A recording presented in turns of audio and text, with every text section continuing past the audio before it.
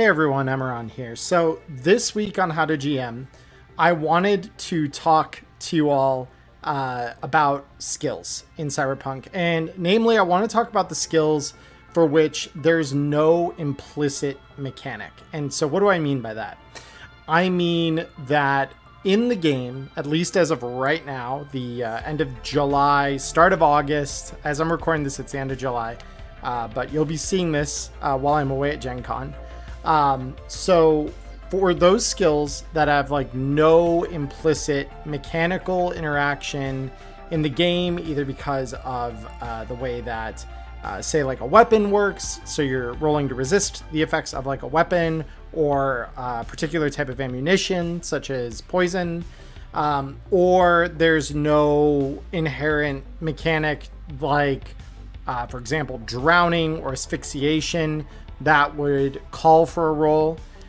So you'll notice a lot of the skills that we're probably going to talk about today are aligned into the education skill category, because there are a fair number of those that are not very intuitive, I will say, as to like when would they apply.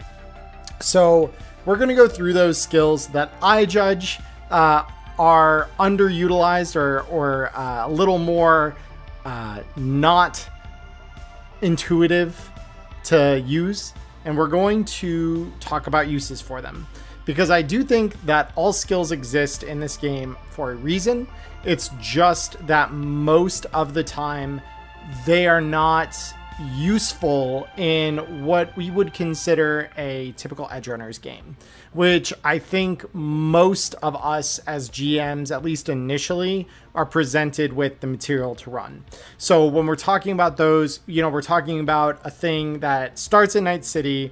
We're talking about the gig itself being questionably legal most of the time. Sometimes it's legal, but it's like you're helping a corporation or whatever. But you're always looking at that as like a questionably, legal thing. We're also looking at it as our Edgerunners are Edgerunners. They're not professionals that really fill any other niche outside of maybe performance in the case of rocker boys. Techs might, or med techs even, might have some fringe where this is true, and execs definitely would. But we're going to talk about execs in another video because they are already a contentious inclusion in Edgerunner campaigns, and I want to talk about them, giving them the time that they deserve. Thank you to all my patrons for the month of August. Your support makes doing what I do easier and allows me to do more with the time that I have. Thank you all so much. If you would like to support me in what I do, please join these fine people by following the link in the description below. Now back to the video. Thank you all. So let's talk about skills that we have in that education category that I would deem as undervalued. So these skills typically are going to be accounting, animal handling, sometimes bureaucracy. That one has a few more uses and we'll talk about that. Business, composition is one that I see undervalued a lot of the time. Criminology is a big one. Cryptography is another big one, and we're going to have a special highlight on that in an upcoming video. Education itself is generally pretty undervalued. Gamble has some uses. We'll talk about that one, though, again, in more detail here in a moment. Language can be pretty underutilized, I think, despite the fact that it does feature pretty prominently on most character sheets. Our life path give us one of those language skills for free. And then beyond that, we have the science skills, which can be broken down into different scientific disciplines, those being things like biology, chemistry, physics, etc.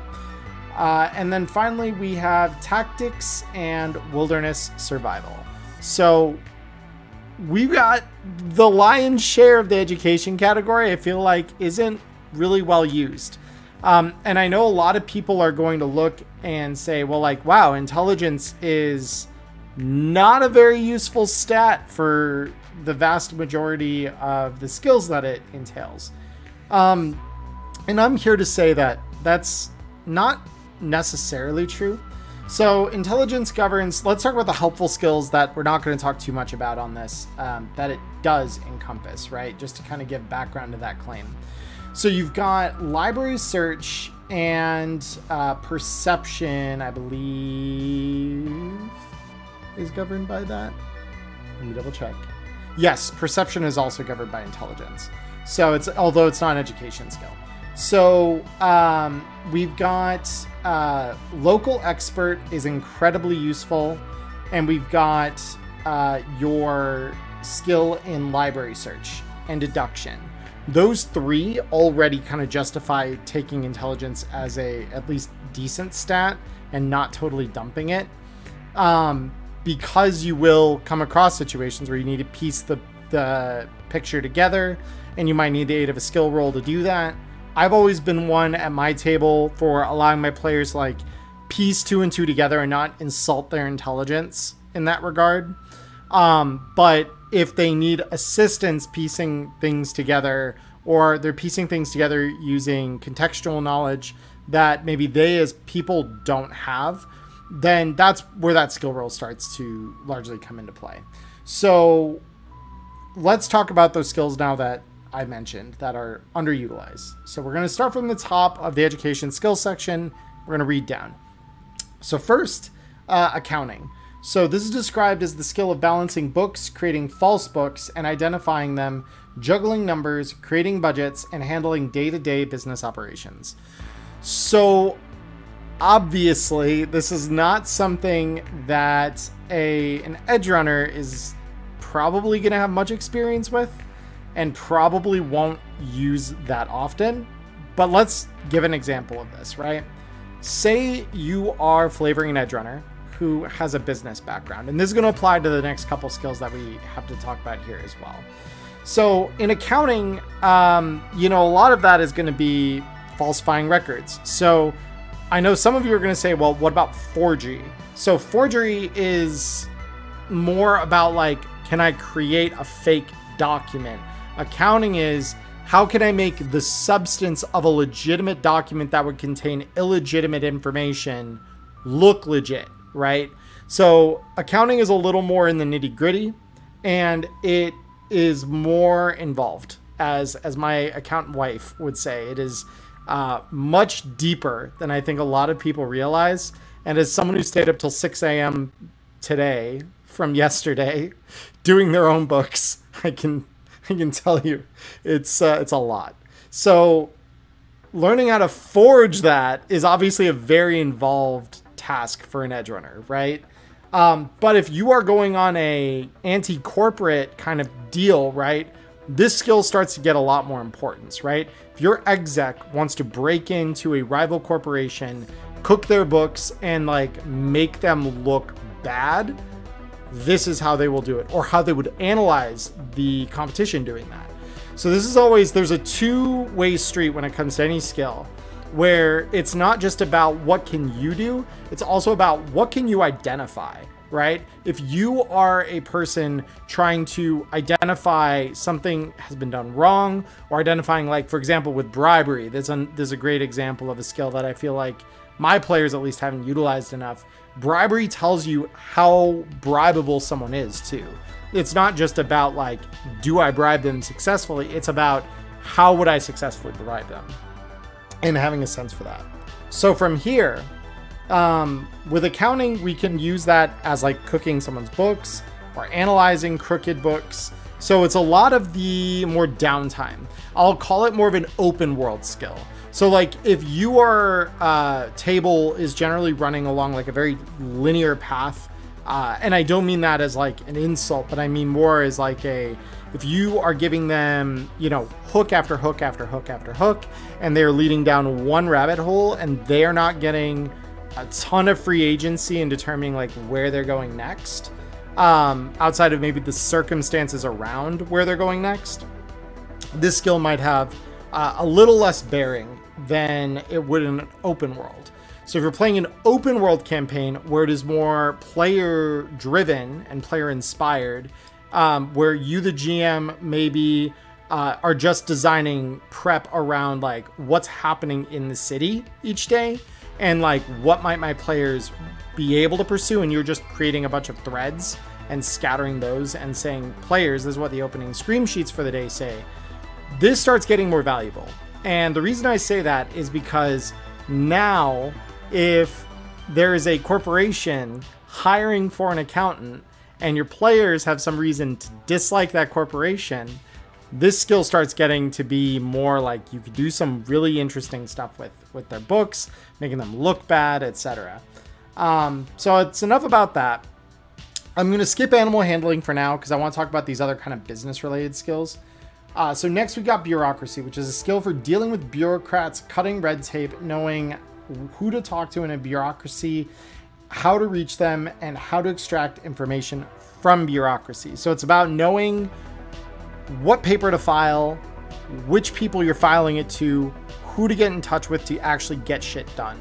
So if you are politically motivated, or if you're trying to pull out someone who is a politician or someone who's politically involved, this could come in handy just from a standpoint of like knowing how to navigate the maze of names that most organizations are going to have around their most senior people, right? This is going to let you pierce some of that veiling of that information that a typical corporation is going to want to do, and it's going to let you pull it out. So again, this is not going to be like inherently useful to every role, but say you're in media. Medias are going to benefit a ton from this. Rocker boys could benefit a decent amount from this.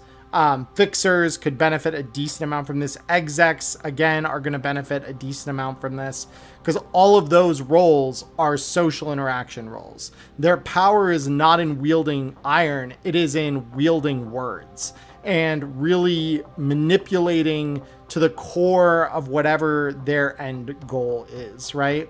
For a rocker boy, it's going to be fame. For a media, it's going to be breaking that big story open that sinks a corporation or achieves some other social end. And for a fixer, it's going to be getting goods and getting them as cheaply as possible, right? Or getting information and getting that as cheaply as possible. So bureaucracy is going to help you kind of navigate that and weave in some of those narratives that allow you to kind of talk your way out through a power structure, right? So next we have business. So this is going to be a little more of a catch-all for some of the broader aspects of these last couple skills. So business in the book is described as skill regarding the knowledge of basic business practices, laws of supply and demand, employee management, procurement, sales, and marketing. So this is an interesting one because there are calls for this in some pre-written gigs when you're dealing with business people.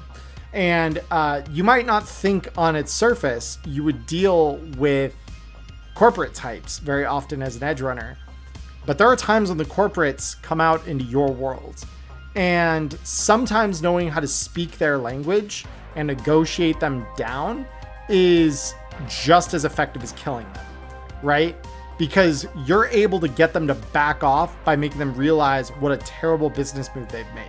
So a practical example of this in the real world is right now how so many people are criticizing Twitter for taking on X because of all of the business caveats that changing a name like that comes with, right? Or that Ubisoft is experiencing with the backlash around them deleting player accounts, right? And I get that that's going to date this video a little bit, but those of you who are watching this much later, you're probably still going to at least have some recollection of these things, especially the X Twitter thing, because again, we at this point where I'm recording this don't know what that outcome is going to be, but everyone who is commenting on it right now is talking about like, well, what about your search engine optimization? What do people call the stuff that's on your platform that has all been like interbranded? Because tweets and Twitter, they rely on each other, right? You tweets, retweets, quote tweets, Twitter messages, Twitter video, like, and those last two are a little less, you know, whatever. But I ask you, when the platform changes to X, what are you going to call those? And I'll let you answer that for yourselves at home. So bottom line is that if you're dealing with a CEO who's about to do something real fucking cringe like that, business checks are going to be your party being able to negotiate and say, well, hold up there. What if I told you this is a really, really dumb move and it's more impactful than just your brand is getting a facelift, right?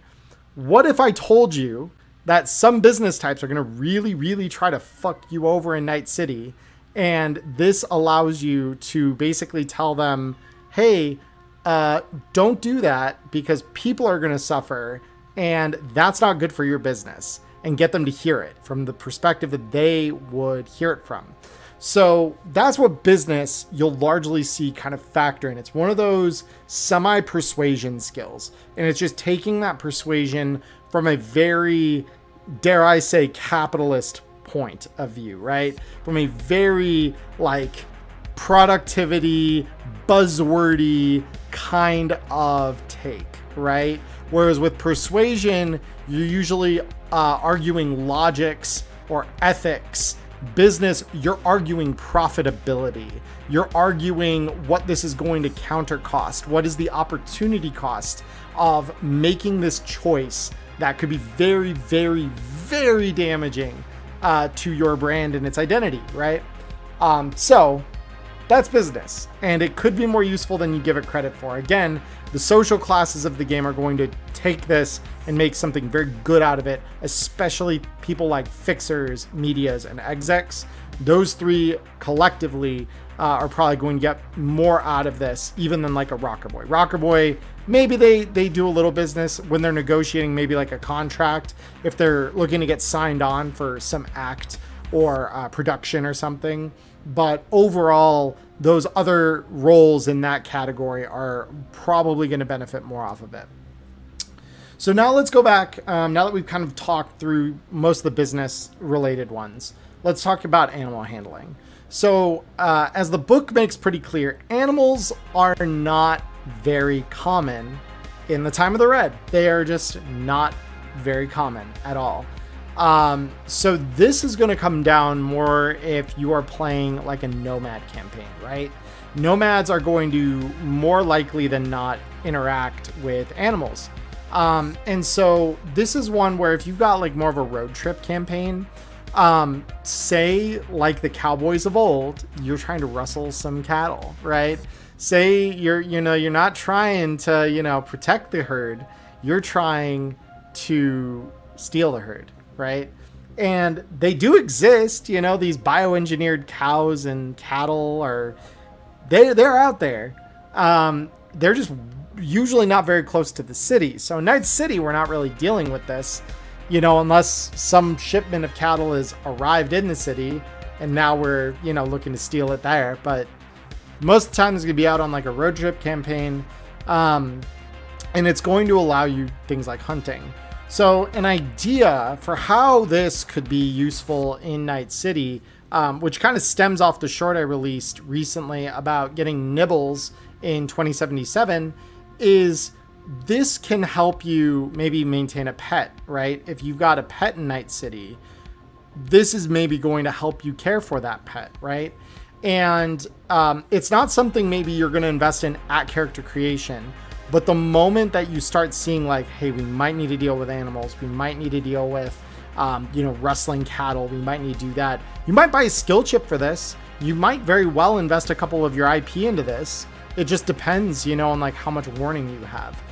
But there are systems by which, you might interact with an animal, even in the city, and this could help you. Alternatively, you could also utilize this with some of the drone options that we've got in Interface Red Volume 1. Check it out. It's very, very good. And it does collate some of the other DLC that I think are really, really good. But it's got a drone chapter, which is only accessible if you buy the book. And they do talk about like dog drones and stuff like that in there. So you could take this and kind of use that to essentially come up with rules for attack dogs and stuff for your players. So again, this is going to lean more into like, how do we homebrew this to make this work? But this could be something that like maybe a lawman especially wants to take up, or a nomad wants to take up, because they do have access to some of these things that your average person just doesn't, right? Lawman might have a canine unit. And I know in Danger Gal dossier, which I will be probably devouring as quick as possible when you're watching this, they do have a character that Dice has featured already, talking about they have a canine companion. And even if this is a cybered out canine, probably still using animal handling on it, I would bet. So that is another good use for that skill that you might want to consider adapting into your games.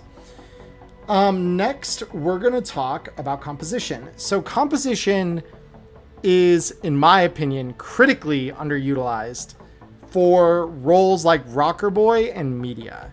And why do I say this? So when we're talking about writing or putting a work of art together, composition is the skill we're supposed to use for that. And I know some of you are going to look at this and say, well, there is a photo video skill deeper in, and we'll talk about that one. But the distinction here, as I've heard it, and I agree with this, is it's one thing, like I am right now, taking a video and having the skills to take that video and operate the equipment and the audio and all of that. That is what that photo video check does, is it lets you, frame and capture the thing correctly, make sure everything's in focus. It makes you, dial in the audio levels correctly, all of that. Whereas composition is about when you edit that video, like I will be doing this one, when you edit down that video and you are looking to make sure your message that you're looking to release to the world comes over clearly. Well, like, what are we gonna, how are we doing that? How skilled are you at picking the right words, using the right imagery, maybe picking the right B-roll for your video? All of this is where composition comes in. So it's about those fringe elements and how we incorporate them into our finished piece, right? Once we've captured it and we've processed it, the composition is the kind of the processing side of that. So after that, we've got criminology. So criminology is the skill of discovering clues by dusting for fingerprints, doing ballistic tests, examining evidence, searching through police records and files. So lawmen, pretty much lawmen, are going to probably benefit the most from this. There could be cases where, maybe you have a retired cop solo or nomad, or even an exec that works maybe in like a counterintelligence division that wants to do something with this. And that would be, that would be kind of where I would say this skill would maybe see some additional usefulness, right? You're going to see it being used by these execs to like comb through those records to hunt the thing that they're after, right? So it is something where ultimately that is going to kind of help with those searches, the research behind it, all of that. Medias might also benefit off of this just from the police record database kind of searching, because it isn't going to be organized or, put together in any kind of way that looks like your average, pop media article or, garden patch site. None of those things are going to look quite the same as a police report. And the data is written in a way that is built for police records to be, strung together and maintained. So a media could benefit from this as well. So just, parsing, again, more parsing of information in a specific lens that, isn't going to be covered by something more as a catch-all. So next up, I'm going to talk about cryptography. So cryptography is the skill of encrypting and decoding messages. So there are a couple uses for this. And again, most of this is probably going to be useful to social classes. So we're talking medias, because you're probably going to want your, sources that you're trying to protect, right? If you've got a source you're trying to protect for a story that you're trying to write and produce something for, you're going to want it to be encrypted. You're not going to want other people to know who you're talking to. You're not going to want them to, be able to pick that up and then kill the people that you're getting information from. If you're a lawman, this might also apply, because again, you've got probably CIs, right? You've got confidential informants scattered around the city, and you want to encrypt that information. Fixers, data brokerage stuff. You don't want that information getting leaked to anyone else who could devalue it. The more scarce the information, the more valuable it is. And that is how you keep it scarce, is by making sure that only you and the intended recipient who's paid you for it get that information. No one gets to listen in for free. Even some other roles like exec might make use of this. Again, it's all about that encryption decryption side of things. And so this is where you get radio scramblers, descramblers. They make use of this skill. They will make use of the ability to do this, because now when I'm producing a message, I can choose to encrypt that. Even netrunners might take up levels in the skill once they've covered their other bases, simply for that same reason, because they also are data brokers. Usually fixers are getting their intel from one of two sources. They're getting it either from the horse's mouth or someone who's talked to them, like a media, or they're getting them from a netrunner who stole it, right? Those are like usually the two most reliable ways that they can get information. So when we look at this, that's going to be more what it's used for. So it's going to be useful if you want to keep information out of the hands of someone else who shouldn't know it. And you as a GM can punish your players for not doing well on this by making other people aware of the information. And so now when your fixer goes back and says, hey, I've got that data you asked for, Mr. Exec, the agreed upon price, as I recall, was 1,000 eddies. And they're like, yeah, except the competition heard we were looking, so now I can only pay you 500. Price got cut in half because now it's going to be inherently less useful. And it's going to be, like now that becomes, a stumbling block. Or maybe now like they try to use that information that was peered in on, and lo and behold, someone was waiting for their agents and they lost people, and they're going to come looking for you, looking to take an eye for an eye, right? So all good uses for it. Moving on. Next, we got deduction, which is the skill of taking several clues and leaping to non-obvious conclusion or medical diagnosis. So this is going to be, if you're playing a detective character or someone who has great problem-solving competency, this is going to be the skill that makes you a Sherlock Holmes. And it's going to have a little more like obvious implication when I kind of explain what you might call deduction in D&D, which is insight. It's the ability to like take seemingly unrelated information and tie it together and really like put together what you're looking at.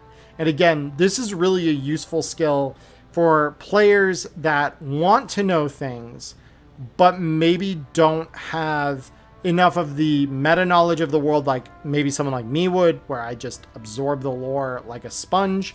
Deduction's going to let you, the GM, share your lore bits with them when they pass a high enough roll. And it's going to make the less obvious things in the environment around them scream red flags to them and give them more contextual information to approach a threat or a challenge from. So that's a pretty useful skill, and it, I think, goes without saying. Next, we have education, which is the skill of general knowledge equivalent to a basic school education, allowing you to know how to read, write, use basic math, and know enough history to get by. So this is all of those checks, essentially, right? If you're dealing in a lot of numbers, this is something where you, the GM, can actually withhold numbers from your party. And you could just say, yeah, like, you recognize that, each crate in the room has a, quantity 5 printed on it for, let's say, like bags of kibble or something. And so now, like, they'll know, yeah, each box has 5. How many boxes are in the room? Roll an education check. Let's see if you know how to, like, deduce that, right? Or roll deduction. There's another case where deduction could also serve.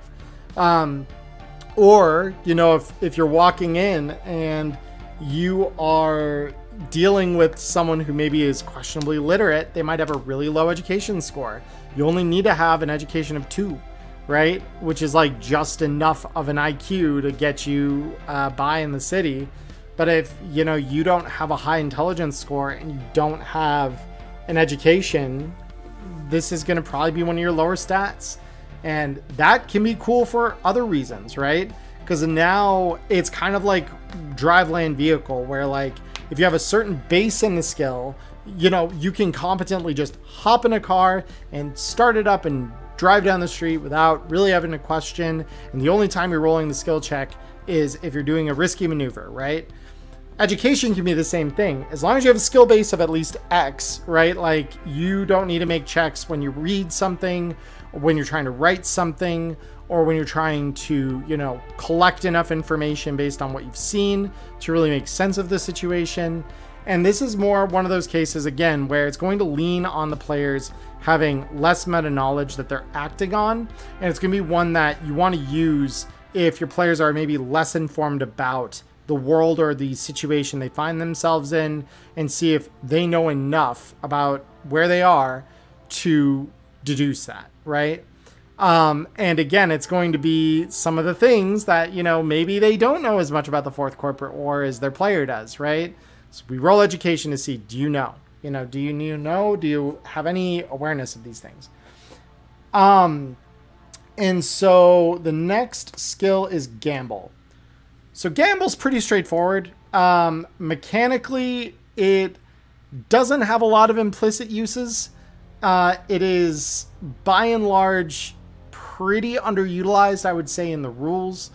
There are some uses for it in DLC. One of those being the ELO TCG, which I have not played yet, but if given the opportunity to do so at Gen Con with a couple of my friends that'll be there, I will. I'm gonna take a couple of playing card decks with me, and you know, we're gonna experiment with that and have some fun with it.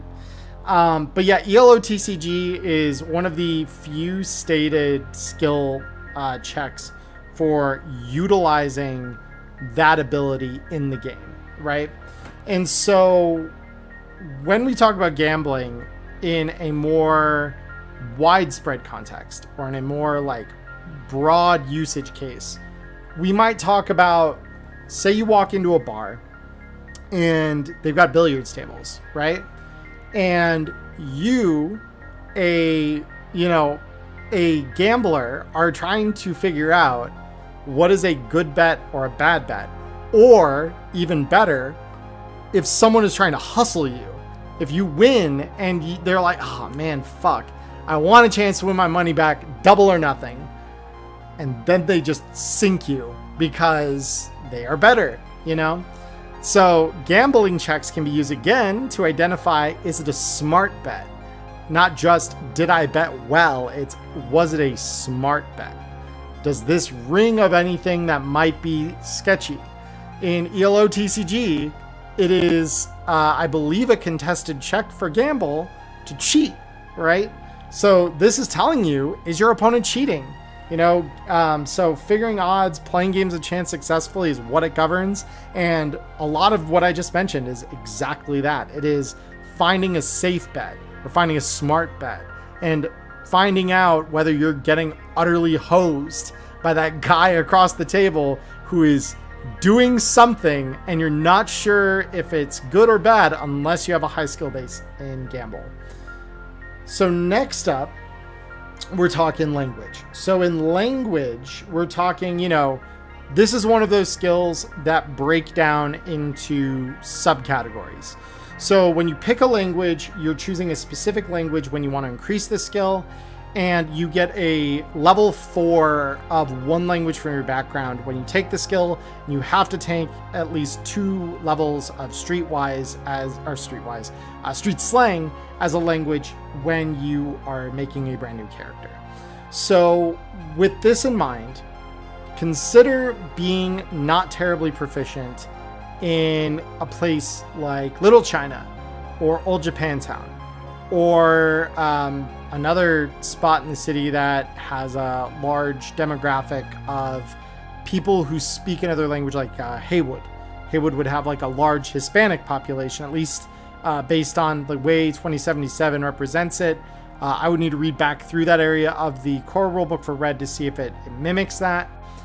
Regardless, though, anytime you're walking through an ethnic neighborhood of some kind where a language is more predominant than street slang, you are going to be rolling checks like this to see, do you comprehend where you're going?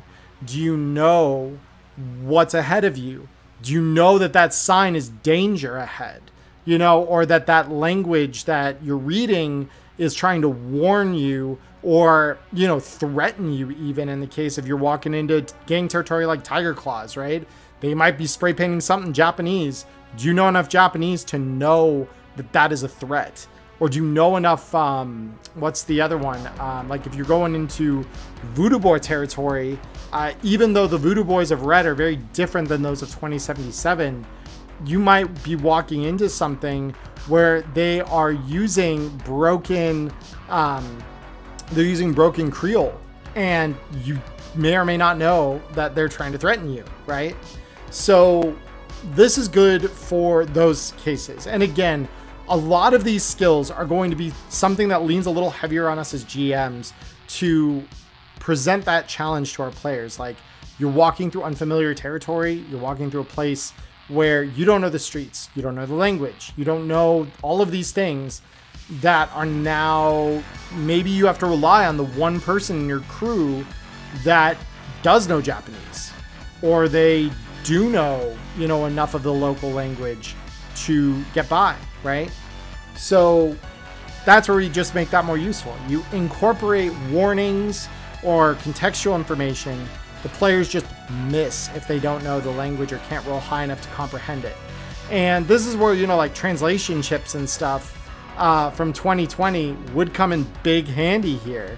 But for those, we're looking at just general skill chips in the language, and they start to translate for you.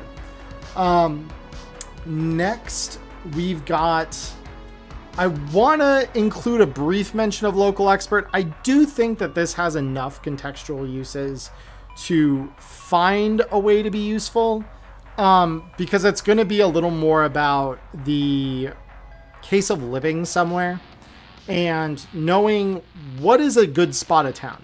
You know, if I walk 2 blocks in direction A versus 2 blocks in direction B, do I know which of those is going to get me shot and which of those is going to be safe at nighttime?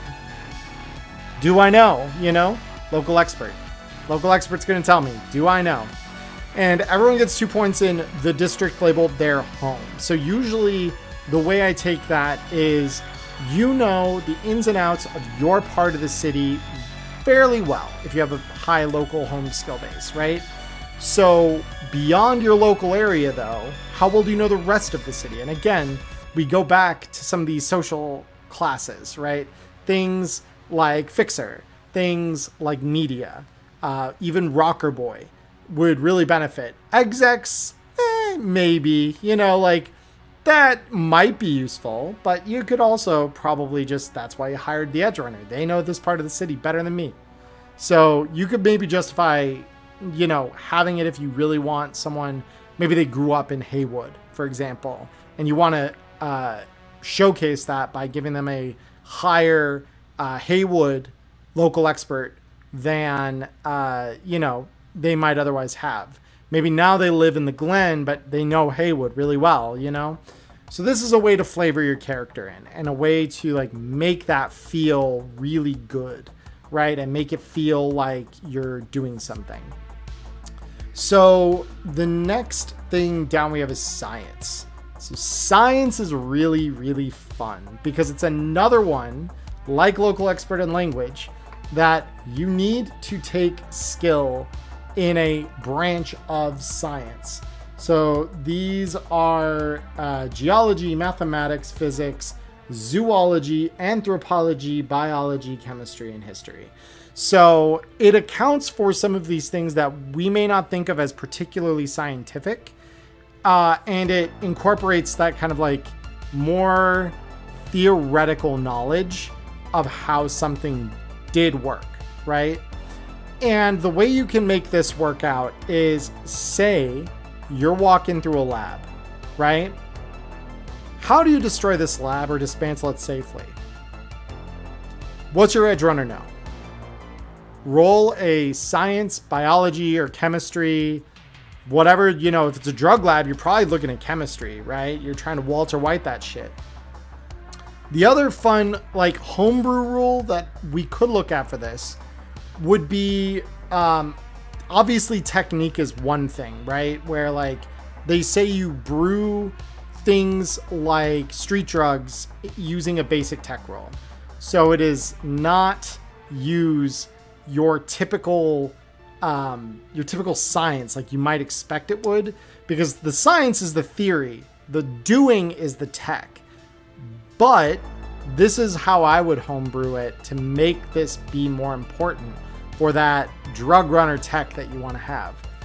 If you want to safely or more purely maybe reducing the addiction of a drug, like has been showcased in Black Chrome Plus with Piranha Smash, say you want to refine a substance and make it an easier addiction check on the person who would consume it. Well, we could use some science to do that. Science chemistry can maybe help with that. If we're looking at, you know, trying to ascertain something about Biotechnica, you as a media may want to take certain science and biology because you're trying to decipher, you know, like, what is the practical impacts of this gene therapy they're testing? Well, you might not be able to really make sense of that information unless you roll high enough on a biology science check. Physics could help you potentially design better bullets or better aerodynamics or things like that. So there are all of these things that maybe, like, conceptually could act as a complementary skill check and give a bonus to another skill. Science is one of these that has such great usability in that sphere compared to other skills. So that would be what I would use science for and make it more appropriate. Next, we have tactics. So tactics is the skill of managing a large-scale battle effectively and efficiently. A character with this skill usually knows what must be done to direct a battle and on how enemy forces may react. Tactics, for me, has always been if you are the attacking force or a defending force. I mean, you could argue this for a defending force as well. I usually, as a GM, don't lean on my NPCs using their tactics this much. Although I would love to see if there is a more concrete use of this skill. At Gen Con, maybe even by the time you're watching this, I'll have gone to some QA panels. This may be one I want to ask RTG about and get their feedback on, like, what would you use tactics for in an NPC? How would you incorporate that and make that meaningful, right? Because in my opinion, this is more of a player skill. Right? This is a player-facing skill more than it is an NPC one. And the reason I say that is when players are planning a heist, they're going to need to think about, where are my entries, where are my exits, where are the cameras, where are the guards? And tactics is going to maybe help them better identify in a meta-contextual sense where to enter and exit, or what to plan for as they're getting materials for the gig, right? It's going to maybe illuminate the best suite to get in that hotel to be near the security and to be able to disable that quickly, as is seen in, like, 2077. That's a tactics role. The prep stuff. So this is, again, maybe a fixer thing, is they're going to take fixers where they are good at this.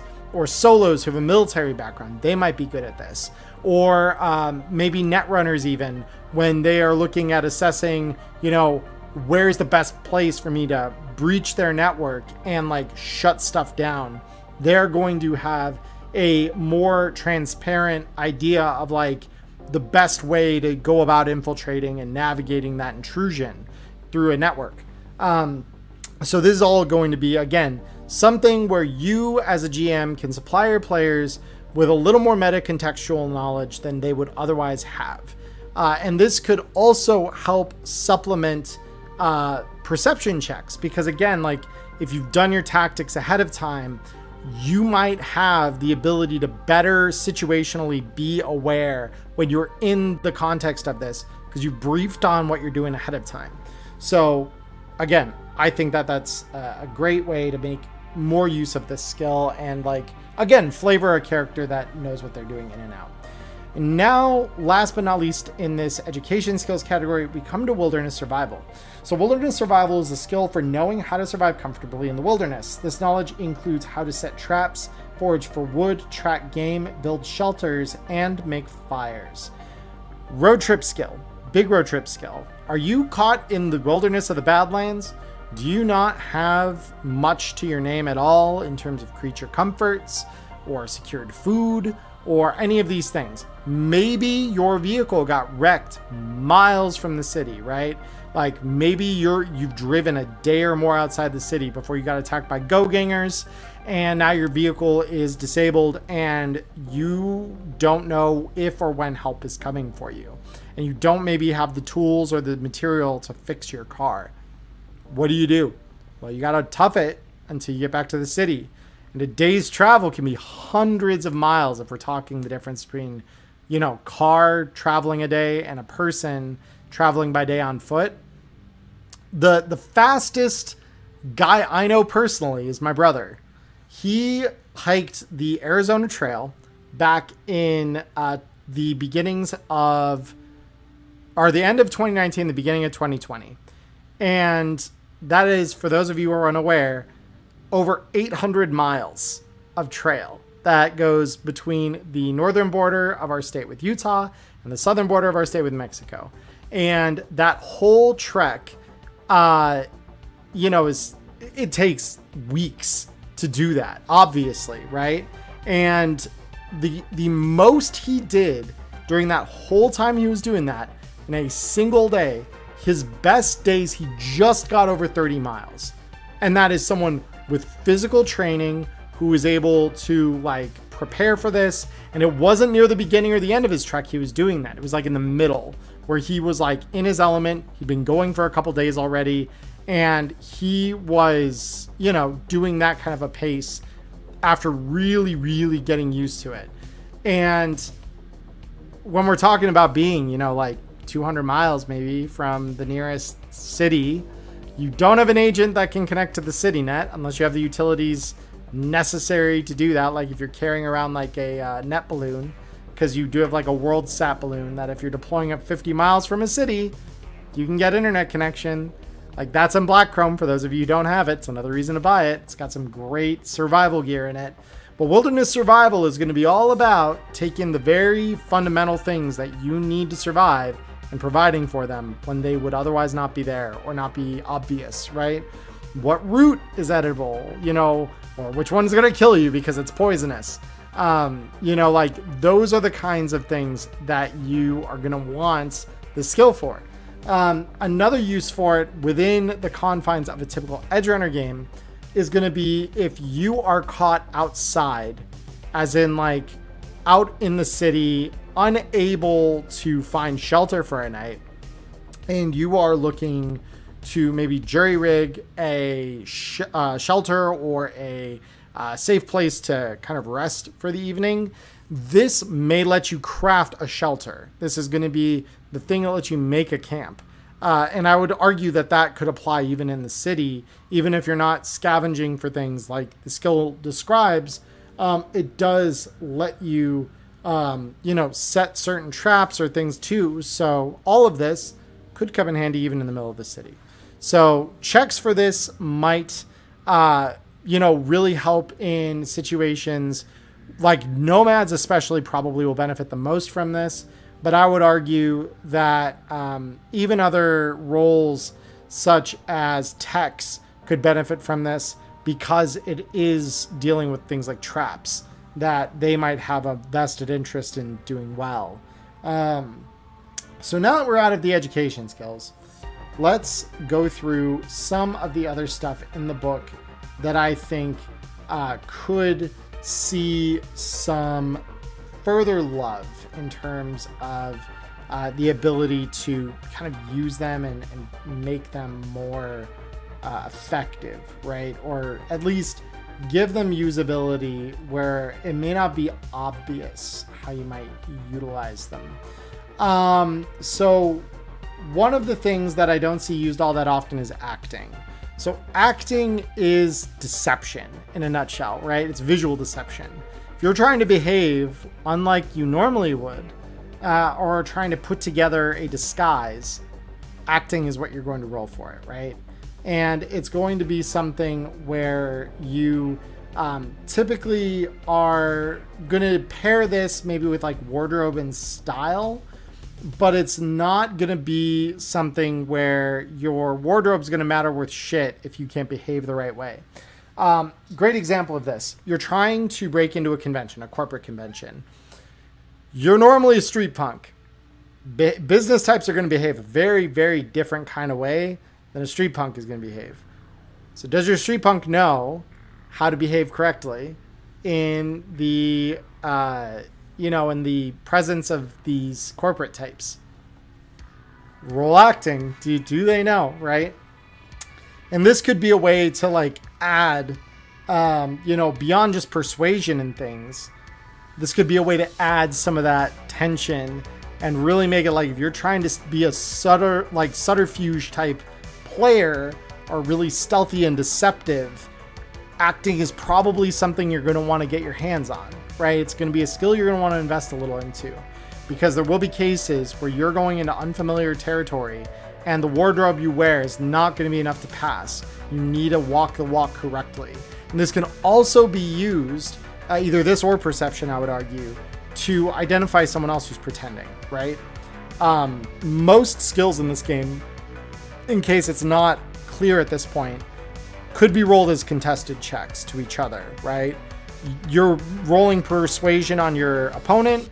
Your opponent's going to roll persuasion right back to see if they succeed at being persuaded or not. Because if they can see through your persuasive effort, they're going to like counter you and just say, no, that's not how this is going to work. So the next thing I want to talk about is personal grooming. So personal grooming and wardrobe and style are things that your fashion really benefits from. And again, this is going to be another thing, like, can you pass off looking the part, right? Or do you need to lean harder into your acting? Personal grooming is going to be, did you brush your hair correctly or style it correctly to look the right way?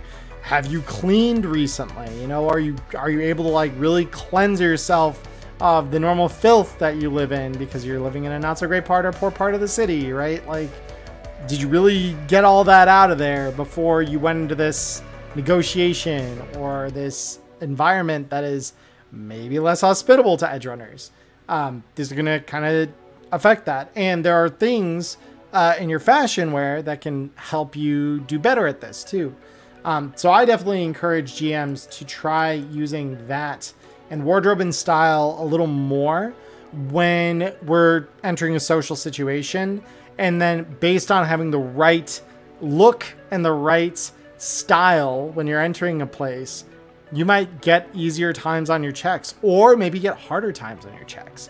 You could even set like a threshold, like above a DV whatever is a success, above DV here is a critical success, and if you fail it, then you get a negative, right? If you are just standard passing, they're not going to think anything is special of you. They're not going to look down on you.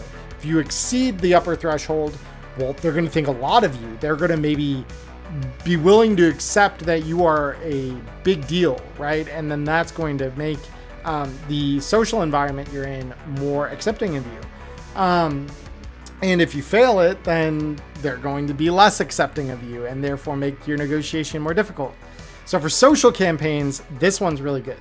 And I would argue that, again, your social classes like Rocker Boy are going to get a lot of benefit out of that. So beyond that, the only other skill that I maybe really wanted to draw attention to is paint, draw, or sculpt. Are you an artist who is trying to depict something and get that message across? So again, this is going to be like the practical side of, you're not using electronic means maybe to draw your art out. Or even if you are, this is going to be how skilled you are in doing that. I'm a terrible physical artist, but give me digital art and I can go ham. I can do plenty in the digital sphere that I can't do in the physical sphere. I'm not good at, drawing stuff. My wife is much better at that than I am. And I know a bunch of my friends that are better at physically drawing stuff than I am. But I still get turned to for digital art because digital art is what I know. It's what I'm good at. So I get the rough thing they've done afterward and start adding that into like a digital space and start messing with that more. So that's going to be more about, producing those physical medium artworks and like doing something that makes value. You could be a Banksy type, right? If you are a rocker boy and your medium of influence maybe isn't, it isn't something on the garden patch, or if it is, it's like photos of your drawings, in which case you might take some photography too, but your drawing is what you're going to be leaning against, right? So performance stuff, that's a big deal. Execs might take this to, be able to appraise artwork and really understand it, right? And be able to, recognize a Picasso when it's a Picasso, right? And you could use this in tandem with forgery to forge those artworks. Those of you who haven't seen it, there's a great movie, Interstate 66, I think is the name of the film. And it's a road trip film. Very niche, very underground. My wife is the one who showed it to me. I love it. And they've got a whole scene that takes place in the Gallery of Art Forgery, right? It's the Museum of Art Forgery. So everything in this museum is a forged piece. And, the authentic ones are, maybe nowhere to be found. I'm not going to spoil the movie or anything, but it's a fun scene and it leads to some ideas of like how you could use this skill and maybe make some money with it, which is really what we're looking to do in Cyberpunk. So ultimately, I feel like that's a pretty comprehensive list of the skills that I don't find particularly useful often, right? Niche skills that maybe don't seem to play into the game often, but when it does, you might be thankful you have those skills. So as always, if you think I've missed something, please let me know down in the comments. I would love to explore any skills that you find, important or interesting, or if you have different ideas than I do for how to make some of these skills useful, I would also love to hear that. I think that there's plenty of opportunity for these skills to be useful in homebrew and to really breathe new life into them. Like I said, gambling wasn't really a stated useful skill until Yellow TCG came out, and now it's a mechanic in that game to be able to gamble correctly and, make better bets or cheat your opponent when you're playing that. So I'd love to hear those ideas as well to better implement these skills, whether in homebrew or in actual rules as written contexts in the game. I definitely always like hearing ideas around this because I feel like this is where we as GMs get to present our players with ways to be creative that they may not have realized. Like some of these skills seem kind of throwaway, but they can be very cool if given the right context. So yeah, that's going to do it for this week. Again, my name is Emmerron. Please like and subscribe if you think I have earned it. As always, I hope you have a wonderful morning, evening, or afternoon wherever you are in the world. Stay healthy, stay safe, and until we talk again, peace.